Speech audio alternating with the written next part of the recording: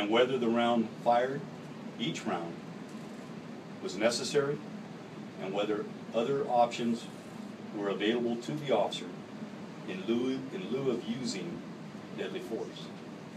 Again, we will base that decision on the information that the officers had at the time of the shooting. As I get ready to show this video to you, I'd like to warn you that this video is graphic, as is any video of a shooting or use of force, and can be difficult to watch and may cause some of you to cringe, as it did me when the first few times that I watch it, and even today. I'm going to play the video all the way through, and then during the second showing I will try to stop it at particular points to highlight those areas that I commented on earlier. And so at this time, if you would please show the video.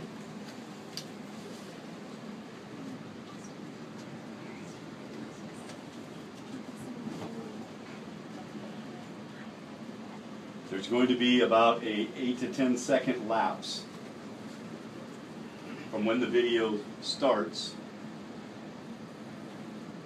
to when the vehicle will come from this direction, and you'll see some smoke coming from above the steering wheel. I believe it is about 9:50. Yes, I'm not getting used to my mouse.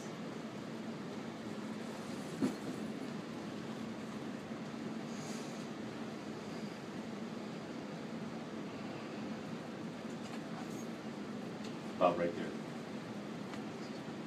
Eastbound on Shields, approaching Sunnyside. And there's the pickup turning smoke a little bit above the wind steering wheel.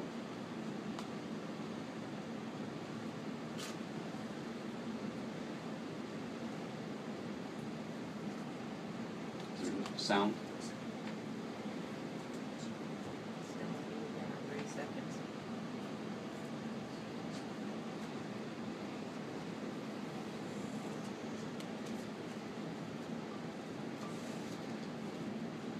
Pause it.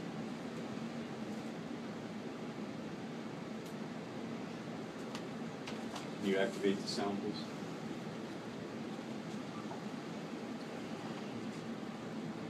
The mouse just died.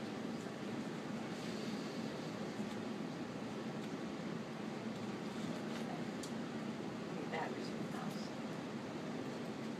Okay, again. It's on mute now. I know. The mouse isn't working.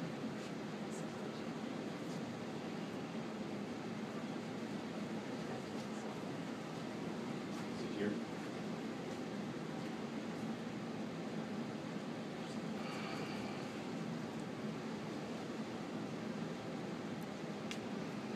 It's up 100%. Pause it for a second. Is the car on, Chief? Oh, yeah, the power bar and the sound bar. What's that? Right, yeah, that Center right there, is button that on? of the sound There bar. should be a button there to turn it on. It's right in the middle. You want me to come up there? The solar There you go. system. Okay, back up to Illness 950, is bleeding please. severely from the ear and maybe nose. Suspect RGOA. 5 individuals last seen towards Chestnut. RP stopped to ask if the male needed help. He refused. No further. Just let it go. And the suspects were all wearing red clothing.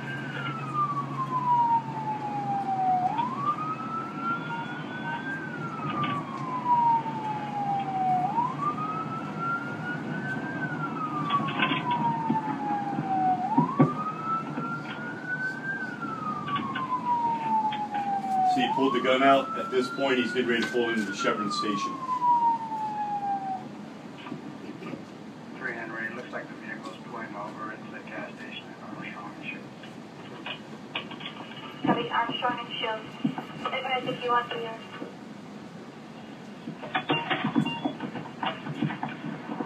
Turn off the trunk! Get your hands out the window! Both hands out the window!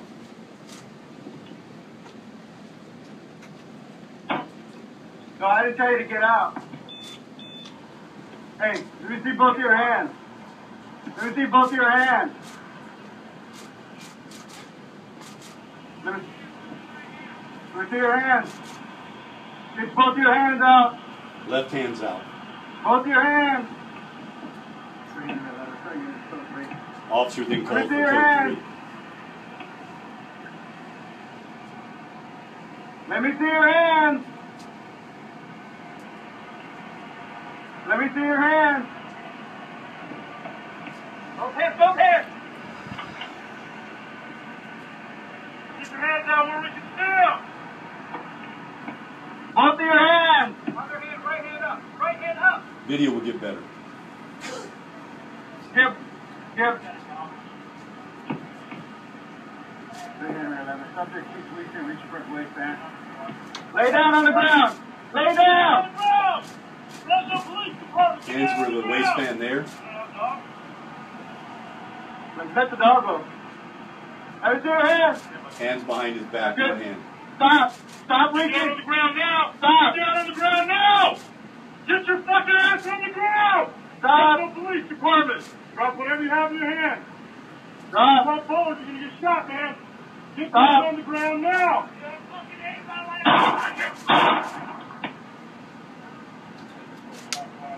Brief Put pause. your hands up. Put your hands. And then he reaches That's it. there. Get your hands up. Don't reach for your hands. Quit reaching for what you got. Keep your hands up. Keep your hands up. Dude, if you reach one more time, you won't get shot again. Stop. Dude. Hey, good. Excuse me, I think we're getting a signal block. Yeah, I think so. The signal's being blocked by you guys right here, so if you can Fresh batteries in there. come up here a little bit. Yeah. The signal's in there. Oh, okay. That's what it is. Okay. We good? Okay, this. You want to start it again at 9:40 Yeah. or 9:50, or actually go to.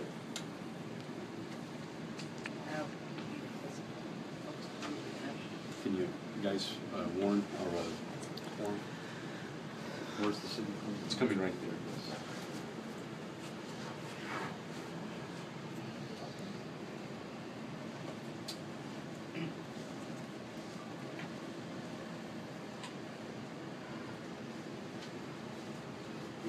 Change position. Yes, please. This is going to be the original call, which you don't need to see. But Watch yourself. Yeah.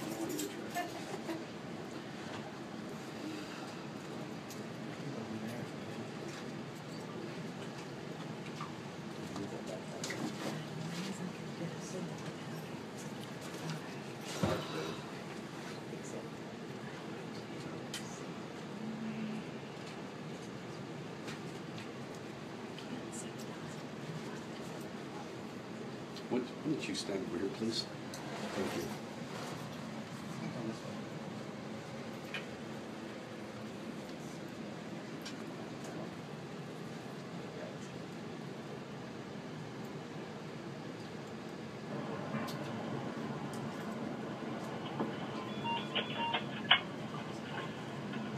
Are you going to talk with this one, Chief? Yes. Can you use your mic? Start feeling out here.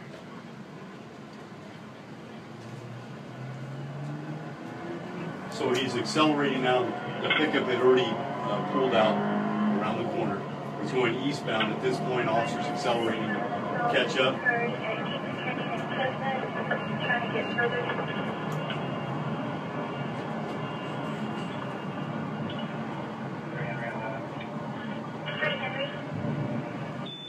Black truck at Fowler and Shell. Truck is a high rate of speed. Alright, clear for a place. Affirm, go ahead. 8 Tom 49861.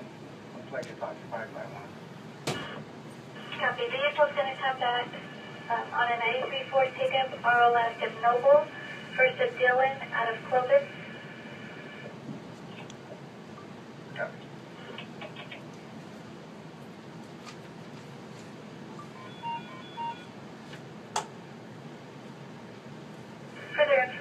consciousness on the assault victim.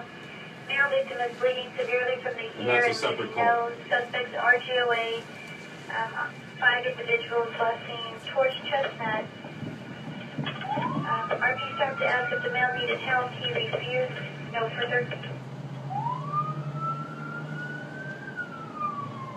Continues The eastbound. suspects were all wearing red clothing.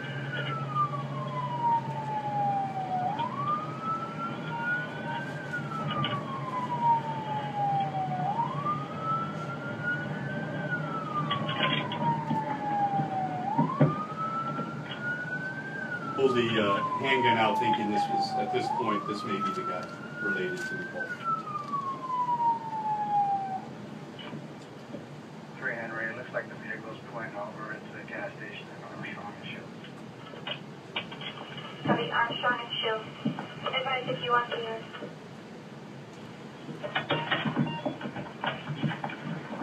Turn off the truck. Get your hands out the window. Both hands out the window.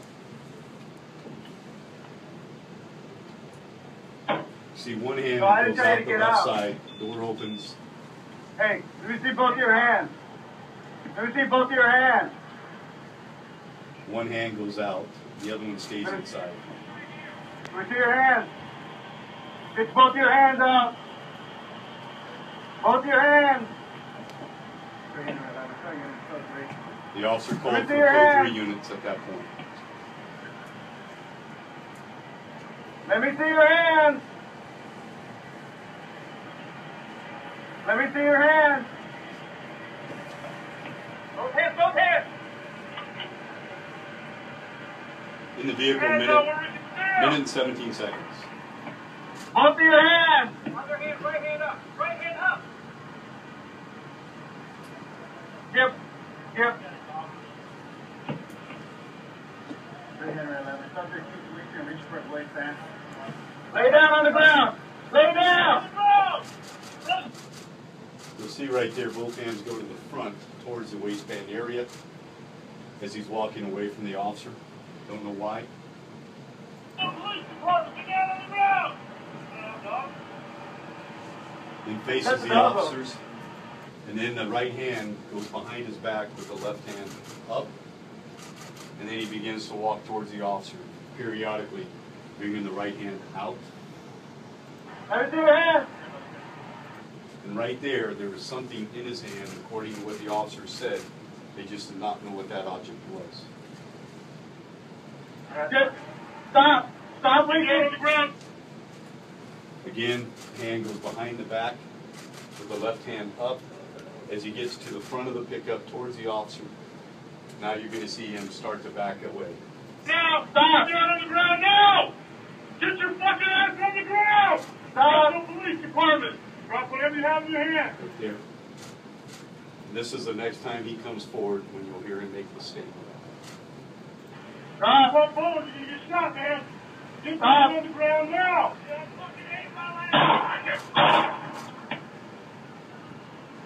Falls to the ground. It's about 4 Put your seconds. hands up. Rolls over.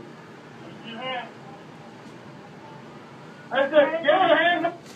And right there he begins to reach with his right hand underneath the shirt into the waistband as described by the officer. The officer Don't who fired reach the for your original hand. first 2 rounds fired that one as well. Keep your hands up. Keep your hands up. Dude, if you reach one more time, you won't get shot again. Stop. And right there, he reached under the shirt a second time. And it was at that time the second officer, who had not fired a round yet, fired the shotgun blast at him, the last shotgun. Hey, go. And it was when he was pulling the hand out. And that is the video of the first officer on scene. We'll play the second video at this time for you. Again, in its entirety, it's a very short video for you to see.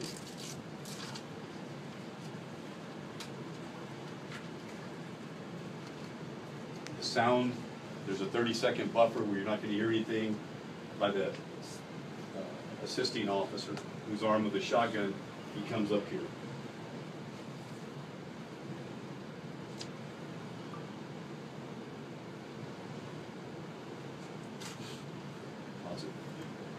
You'll hear conversation about the canine. The canine officer was there, but the canine itself was in the vehicle.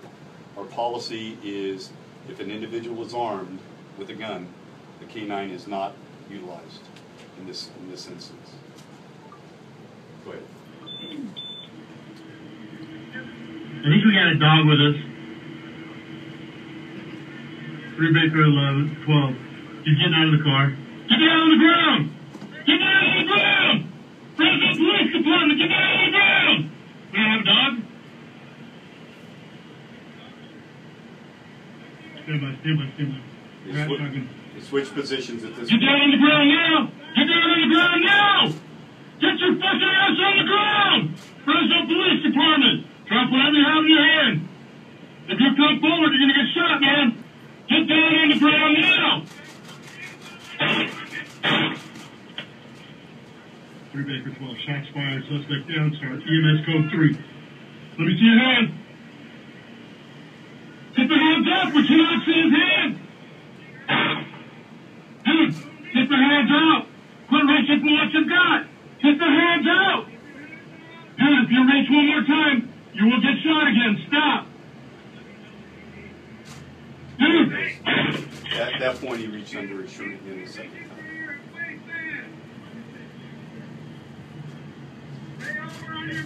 Dude, do not reach again, please! Okay? So if you would just back it up about the last 20 seconds, and I'll pause it for that. I have to do it from Yes. the beginning. Yeah, so just go to about the last 20 or 30 seconds.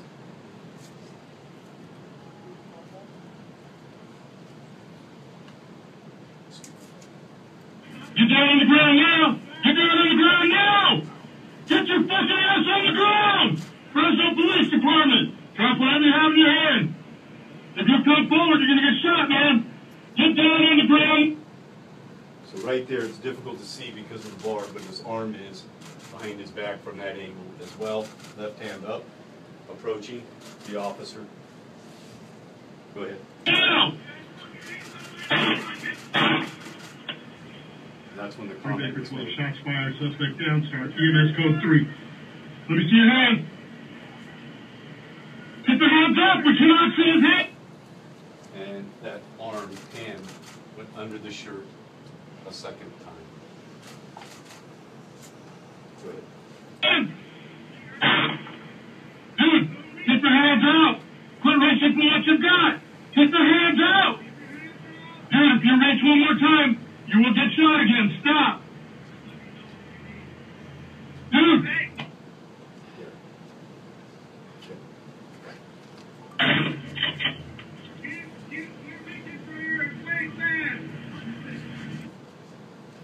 Will you please turn the right light on? Thank you.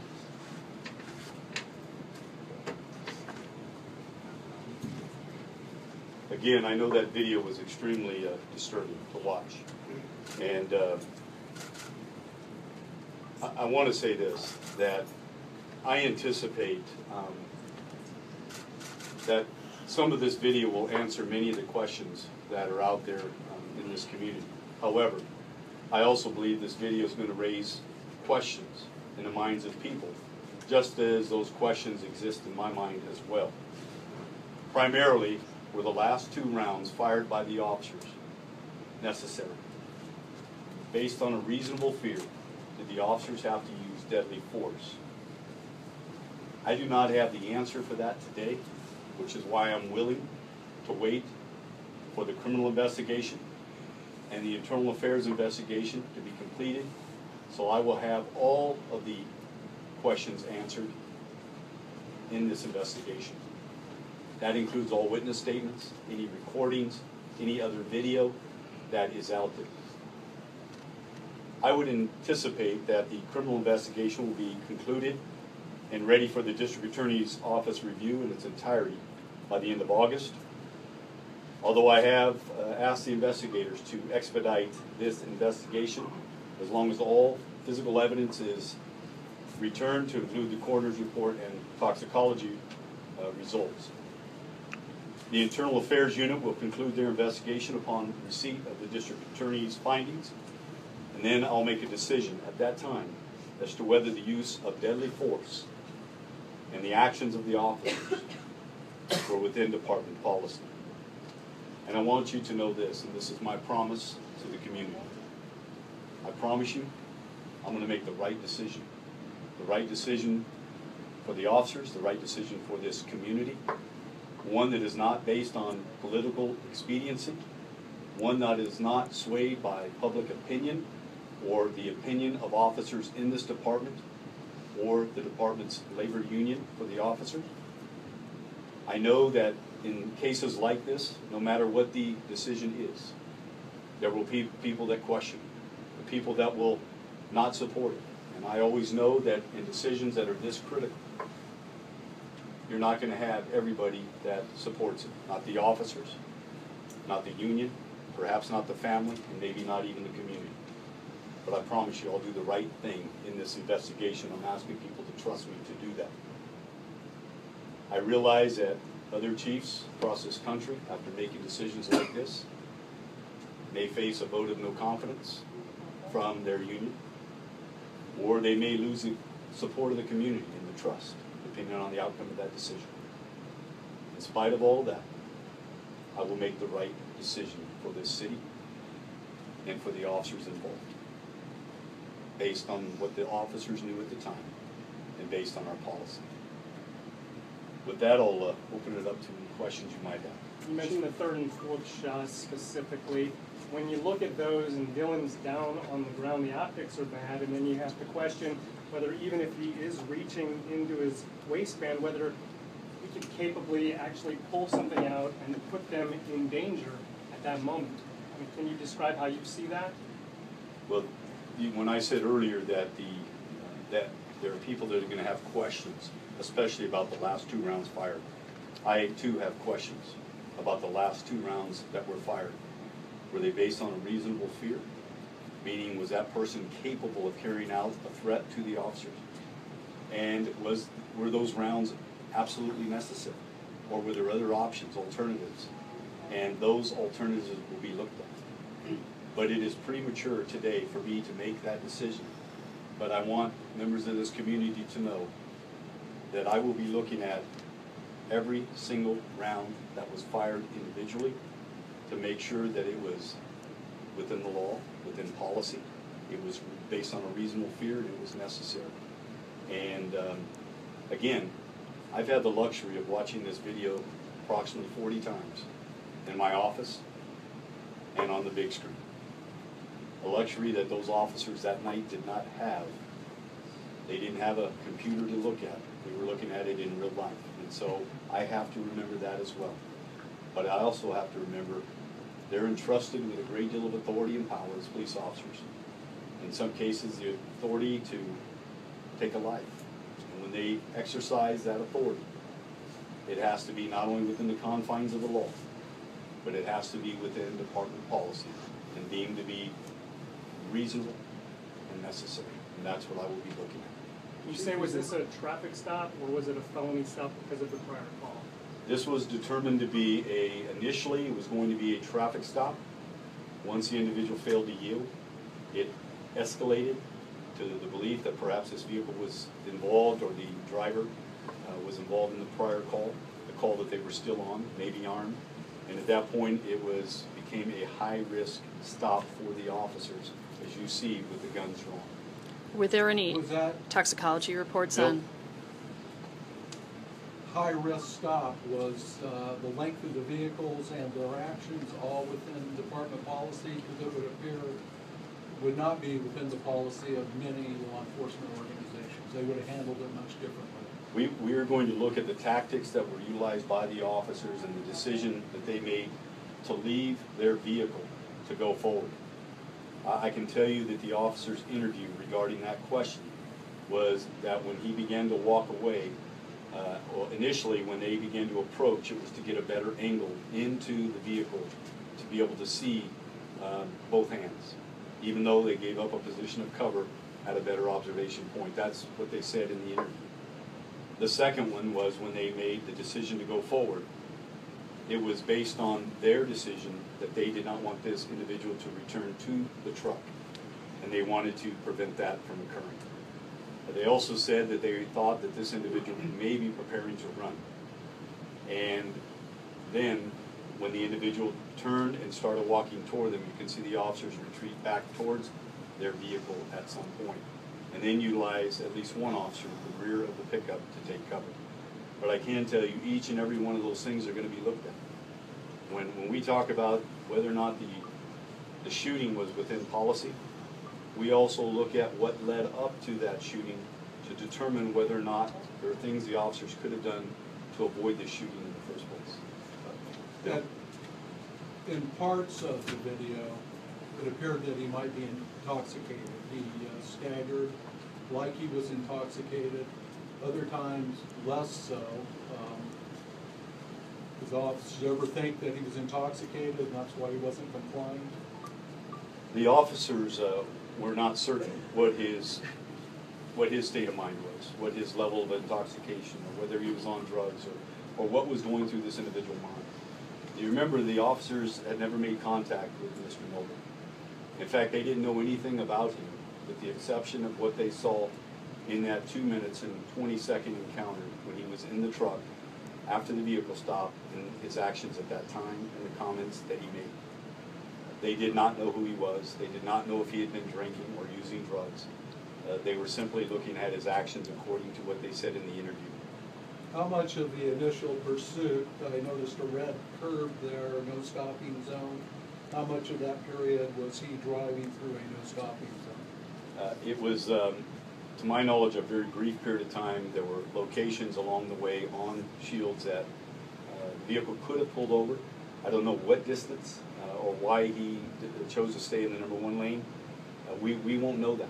We just don't know that. We know the back window was open, so he should have been able to hear the sirens, but we don't know why the decision was made not to pull over immediately. Okay, When was he shot? Could he have been reaching for his abdomen because he was shot in the abdomen? All of those things are going to be looked at in terms of, again, based on a reasonable officer at that time, what did they believe was occurring?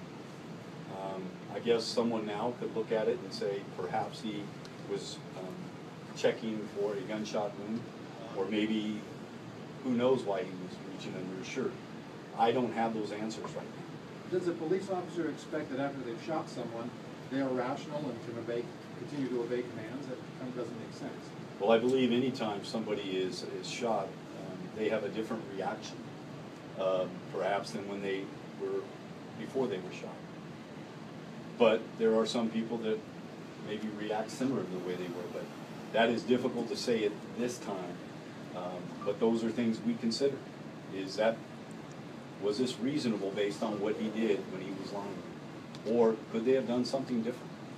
Part of the investigation. Sorry, excuse me, Chief. You mentioned that you had been planning on releasing this last week, and then everything happened with Dallas. Does this in some respects set a precedent for every other officer-involved shooting where the families and a public outcry is going to lead you to have to do this, or why this one in particular? The policy that we have in place says that the video will be released at the conclusion of the criminal investigation. However, if there is a greater good for that video to be released before that time, then I, as a police chief, have the right to make that decision. In this case, the criminal investigation is not complete. And there has been a great deal of concern in the community, and rightfully so. We have an individual that did not have a firearm on his person or in the vehicle. Although from the video it does look like he may be trying to demonstrate that he did have a weapon. It's difficult to say. So we will look at all of those things in this investigation, but that's why I made the decision today to release the video. Again, I was going to release it last Friday after the family viewed it until the incident, the terrible tragedy happened to the officers. Speaking of releasing it today, you know there's another protest scheduled for this evening that's supposed to end right here. They want to speak to you specifically. Do you have any concerns that, you know, we're 2 hours away from that? Will this release have any effect on that? We know that there's a protest scheduled for tonight at 6 p.m. I don't know what the release of this video will do to the people that are out there emotionally. As you know, there was a previous video that was already released that only covered the last 2 rounds, which sparked some emotion. But unfortunately, I said to the media then, that video was from 150 feet and really didn't show some of the movements that people needed to see. And so I wanted to show that today and point that out. Again, not for the purpose of defending, but for the purpose of allowing people to see it. And I don't know what impact that's going to have on the community. There may be some that see the initial part of this video and it may satisfy concerns. There may be others that look at the last part of the video and say, that was too much. And I understand that. And so regardless of the tensions, regardless of the protest, I believe it was the right thing to do to release that video today. Again, The time between the second and third shots and the third and fourth shots that had passed before those shots came. I think a lot of the questions we're hearing is, in that time, could officers have pulled out a taser? Has there ever been a case where an officer has initially used a gun and then used a taser, or is that against police policy? It's not against policy to use a taser or less lethal after you've made the decision to use deadly force. But it really is a judgment on the part of the officer at the time. It has to be based on the threat that may be presented, or at least perceived threat. And then again, the time that's allowed, the distance between the individual and the officer, whether there's cover. And those things will be looked at as part of this investigation. Could another level of force been utilized after the first 2 rounds were fired? You'll know that there was about 4 seconds between the individual was shot and the time that he rolled over on his back. There's about 3 seconds that occurred before he reached and was shot. Now the 4th and final round, there was a much longer period of time, 12 seconds. And I would imagine people are going to be asking the question, isn't there something that could have been done during that 12 seconds outside of using a shotgun? That is the very question I have, and that's the very question that will be asked and answered in this investigation. And that will be what I make my decision on. remind us who's Are going you to... ever going to release the officers' names involved in this? Yes, as you know, the 2 officers involved in the shooting, there has been a request to have those officers' names provided. Unfortunately, as a result of us monitoring social media and a number of other sites, there's been a lot of tension, a lot of things said over social media about the officers involved, demanding to know who they are so that certain things might happen to them. And I know that I don't want anything to happen in our city like it happened in Dallas. But quite frankly, I've been concerned about the safety of our officers, which is why we made the decision after Dallas to double up all of our units. And we are going to do that again today. I fully understand and recognize there are people out there that truly hate cops, just like Micah Johnson did in Dallas. I worry about their safety. I worry that this vehicle is going to, or this video could spark some emotions in people that may try to carry out a threat on officers. I'm hoping that isn't the case, but I fully understand that, especially in today's environment. Have the officers received death threats?